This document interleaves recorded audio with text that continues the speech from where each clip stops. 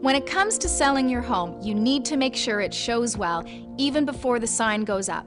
Most sellers understand the concept of home staging, but many aren't completely sure how it works. Here are the most common questions I've been asked. When should I stage my home? First impressions are very important, so make sure you prepare your home before it's listed.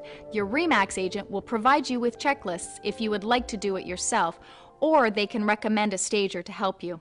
Most of today's buyers start their search on the internet, so your home needs to have a distinct winning appeal to attract potential buyers to come view your home in person. Don't miss any opportunities to appeal to buyers. How long does staging take? The staging process can take as little as a couple of days or as long as a week or more. This depends on the level of improvements required.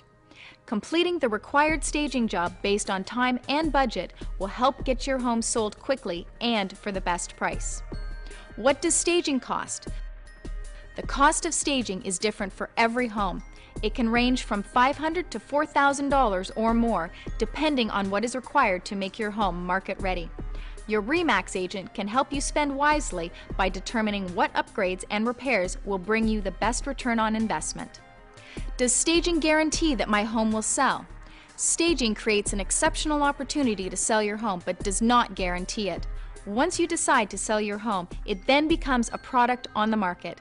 On average, a well-staged home sells faster than a home requiring upgrades and improvements. Making sure your home appeals to potential buyers will help it sell for the best possible price. What are my top 3 priorities? When it comes to selling your home, you should focus on completing all repairs and any necessary upgrades. Decluttering, depersonalizing, and furniture placement goes a long way and will allow buyers to see themselves living in your home. Painting walls a neutral color will allow buyers to move in before deciding what color they want to paint their new home. Neutral doesn't have to be boring.